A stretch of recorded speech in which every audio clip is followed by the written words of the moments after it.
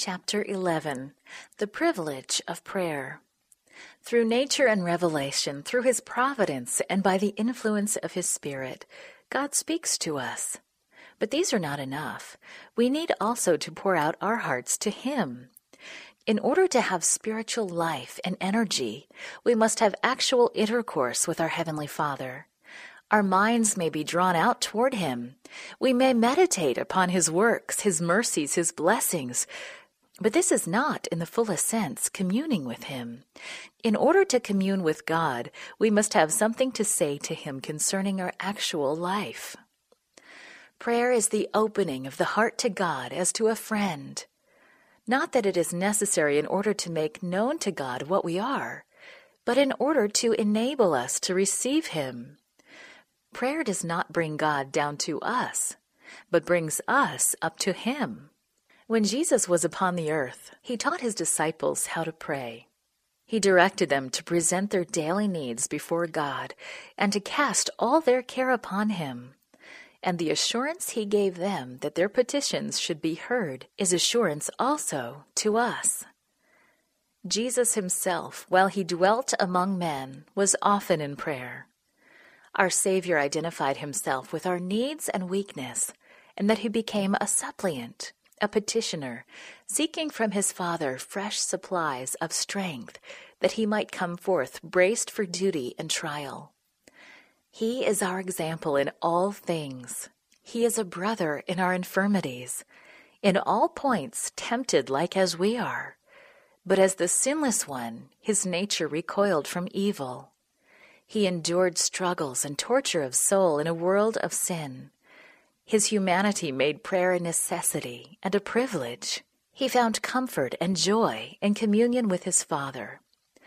And if the Savior of men, the Son of God, felt the need of prayer, how much more should feeble, sinful mortals feel the necessity of fervent, constant prayer? Our Heavenly Father waits to bestow upon us the fullness of His blessing. It is our privilege to drink largely of the fountain of boundless love. What a wonder it is that we pray so little. God is ready and willing to hear the sincere prayer of the humblest of His children. And yet there is much manifest reluctance on our part to make known our wants to God. What can the angels of heaven think of poor, helpless human beings who are subject to temptation when God's heart of infinite love yearns toward them, ready to give them more than they can ask or think, and yet they pray so little and have so little faith? The angels love to bow before God. They love to be near Him.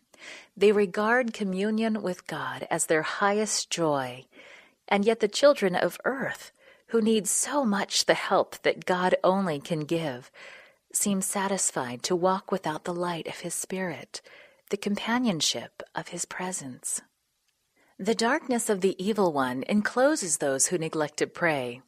The whispered temptations of the enemy entice them to sin, and it is all because they do not make use of the privileges that God has given them in the divine appointment of prayer.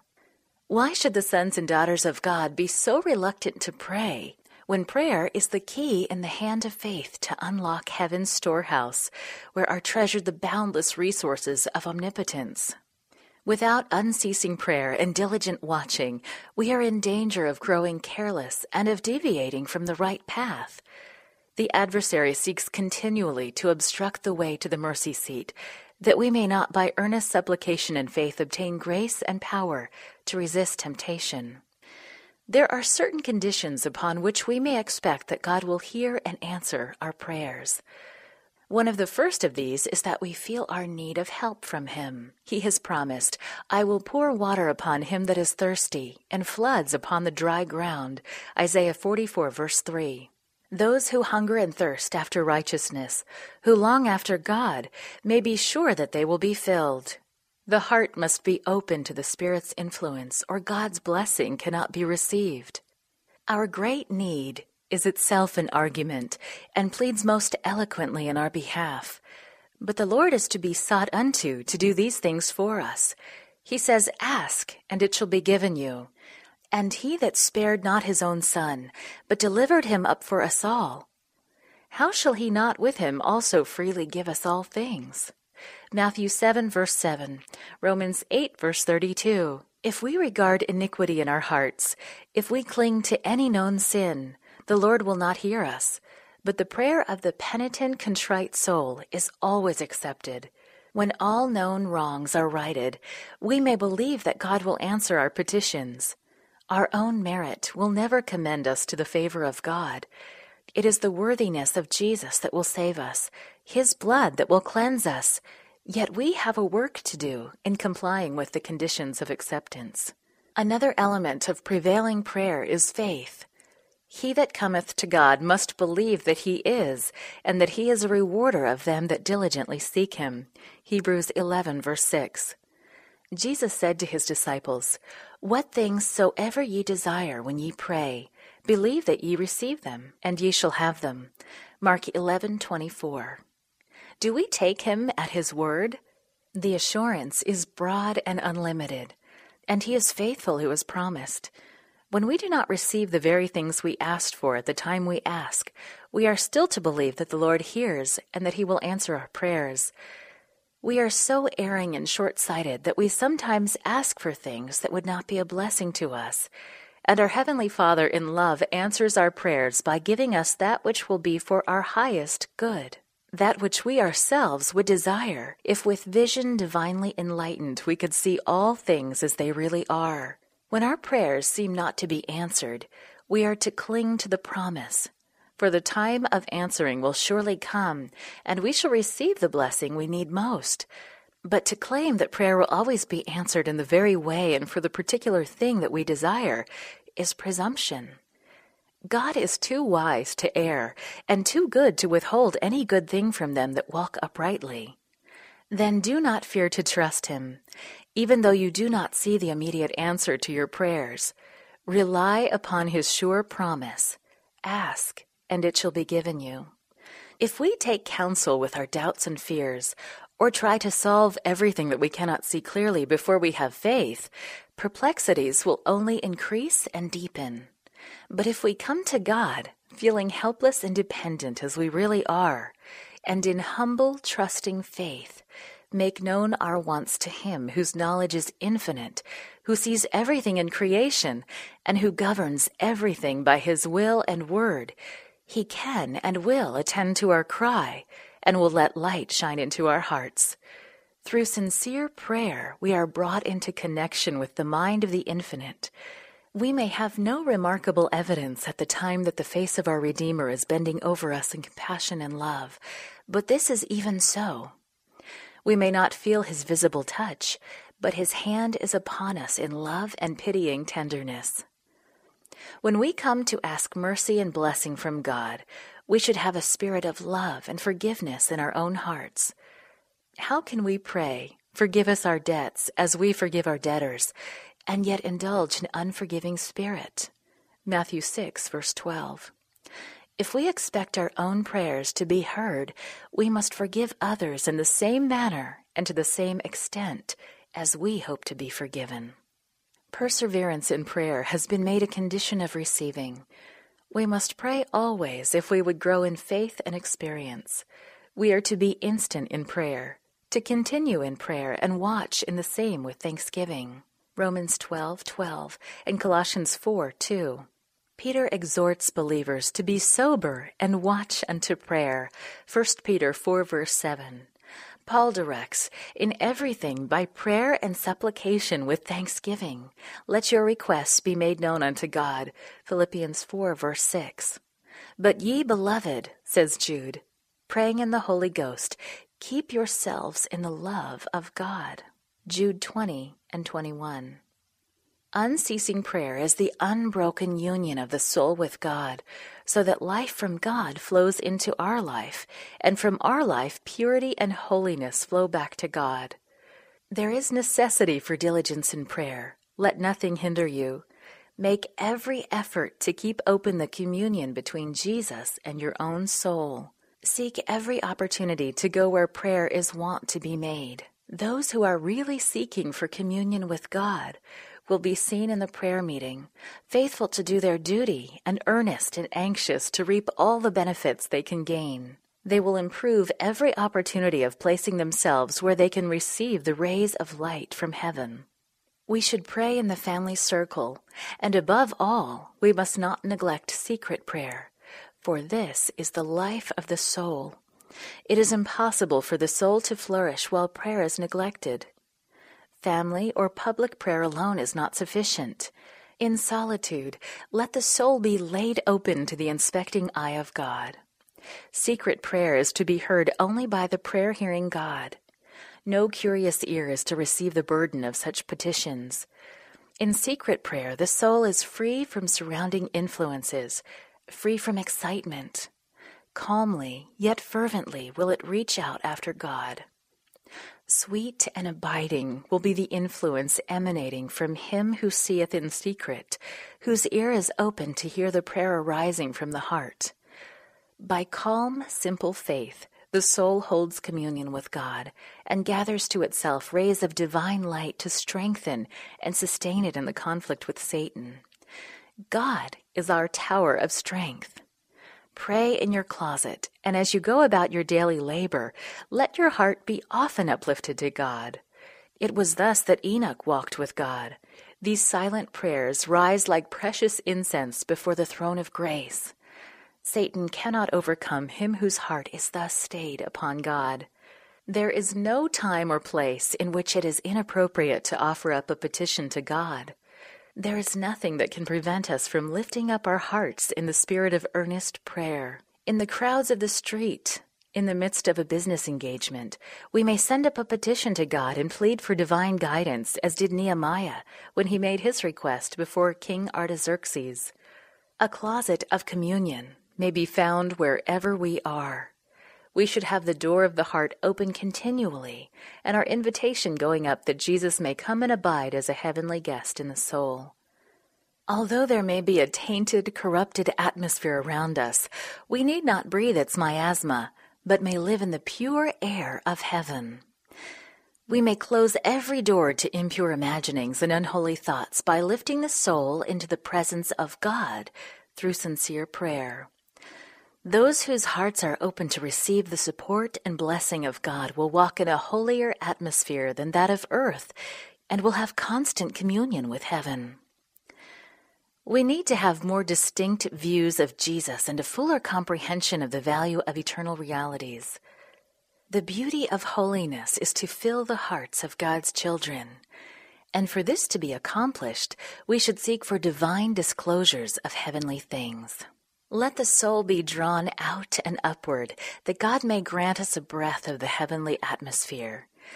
We may keep so near to God that in every unexpected trial our thoughts will turn to Him as naturally as the flower turns to the sun. Keep your wants, your joys, your sorrows, your cares and your fears before God. You cannot burden Him. You cannot weary Him. He who numbers the hairs of your head is not indifferent to the wants of His children. The Lord is very pitiful and of tender mercy, James 5:11. His heart of love is touched by our sorrows and even by our utterances of them. Take to Him everything that perplexes the mind. Nothing is too great for Him to bear, for He holds up worlds. He rules over all the affairs of the universe. Nothing that in any way concerns our peace is too small for Him to notice. There is no chapter in our experience too dark for Him to read. There is no perplexity too difficult for Him to unravel. No calamity can befall the least of His children, no anxiety harass the soul, no joy cheer, no sincere prayer escape the lips of which our Heavenly Father is unobservant, or in which He takes no immediate interest. He healeth the broken in heart and bindeth up their wounds. Psalm 147, verse 3. The relations between God and each soul are as distinct and full as though there were not another soul upon the earth to share His watch care, not another soul for whom He gave His beloved Son. Jesus said, Ye shall ask in my name, and I say not unto you that I will pray the Father for you. For the Father himself loveth you. I have chosen you, that whatsoever ye shall ask of the Father in my name, he may give it you. John 16, verses 26 and 27, and chapter 15, verse 16. But to pray in the name of Jesus is something more than a mere mention of that name at the beginning and the ending of a prayer. It is to pray in the mind and spirit of Jesus, while we believe his promises, rely upon his grace, and work his works. God does not mean that any of us should become hermits or monks or retire from the world in order to devote ourselves to acts of worship. The life must be like Christ's life, between the mountain and the multitude. He who does nothing but pray will soon cease to pray, or his prayers will become a formal routine. When men take themselves out of social life, away from the sphere of Christian duty and cross-bearing, when they cease to work earnestly for the Master who worked earnestly for them, they lose the subject matter of prayer and have no incentive to devotion. Their prayers become personal and selfish. They cannot pray in regard to the wants of humanity or the upbuilding of Christ's kingdom, pleading for strength wherewith to work. We sustain a loss when we neglect the privilege of associating together to strengthen and encourage one another in the service of God. The truths of his word lose their vividness and importance in our minds. Our hearts cease to be enlightened and aroused by their sanctifying influence, and we decline in spirituality. In our association as Christians, we lose much by lack of sympathy with one another. He who shuts himself up to himself is not filling the position that God designed he should. The proper cultivation of the social elements in our nature brings us into sympathy with others and is a means of development and strength to us in the service of God. If Christians would associate together, speaking to each other of the love of God and of the precious truths of redemption, their own hearts would be refreshed, and they would refresh one another. We may be daily learning more of our Heavenly Father, gaining a fresh experience of his grace. Then we shall desire to speak of his love, and as we do this, our own hearts will be warmed and encouraged. If we thought and talked more of Jesus and less of self, we should have far more of his presence. If we would but think of God as often as we have evidence of his care for us, we should keep him ever in our thoughts and should delight to talk of him and to praise him. We talk of temporal things because we have an interest in them.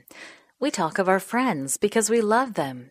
Our joys and our sorrows are bound up with them.